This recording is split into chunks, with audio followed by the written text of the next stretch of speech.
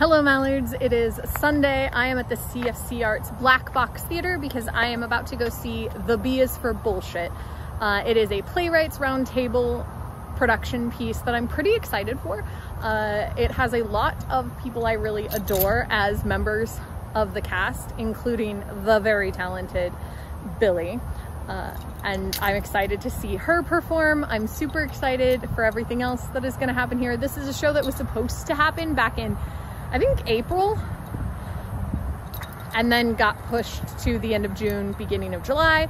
So I'm glad that I was able to fit it back into my schedule and still get a chance to go. And I'll let you know, I don't know much about what the show is about because that's not why I'm here. I'm here to support people and have a good time, and I'll check in with you when the show's over.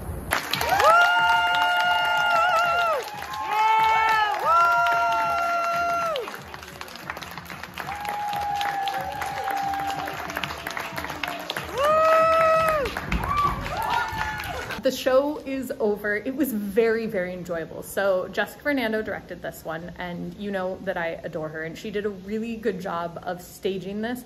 The Black Box Theater is a relatively small stage, but it never felt too small, and she also took the opportunity to stage some stuff down on the floor as well as just up on the stage, which I thought was a cool and interesting choice, and I liked the way they set the sections of the stage up. The performers were phenomenal. It essentially is a story that centers around a group of 5 kids, and one of the, kids, I use that term very loosely, starting when they're 18 and going in sometime in their 20s. And one of those kids' moms and their next door neighbor. And it is a story of identity and figuring out who you are and the definition of bisexual and bisexual erasure, and it is a very poignant piece, but it's also hilarious. And the performances were really, really good.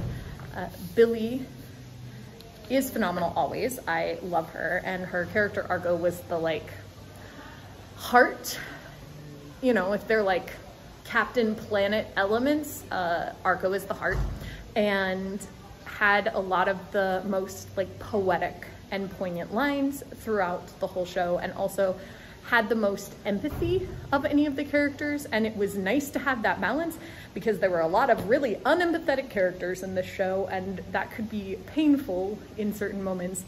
Like a mother freaking out when her son realized he was bisexual instead of gay and started dating a woman, and she's like, no, this is wrong. You're supposed to be gay. And that's always a bummer. Kind of hate that. And then Chloe, who played Sal, who was the neighbor, was also a standout performer.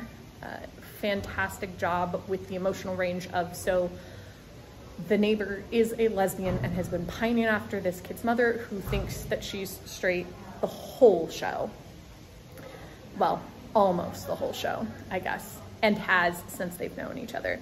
And so the emotions that she plays and sort of the character that she plays is really nice. And then when Regina, who's the mother, comes to the realization that she loves Sal, Sal turns her down. And that's maybe my favorite part of the show. I love that she's yes, you figured yourself out and I'm very happy for you, but I've waited too long and this should not be. And I like a show that doesn't make somebody forgive all of the terrible things that have happened just because romance is involved. And that may be my romantic self speaking, but it is a trope that I despise. So I was really pleased to see it not show up here. All in all, I really enjoyed the show. I'd tell you to go to it, but I came to the last day, so you can't. Sorry, you missed your chance. But I will link to Playwrights Roundtable down there. They've got a 10-minute play festival coming up that you should definitely check out. They put out good content, and it's fun to just see talented local people in theater. And I'll see you tomorrow.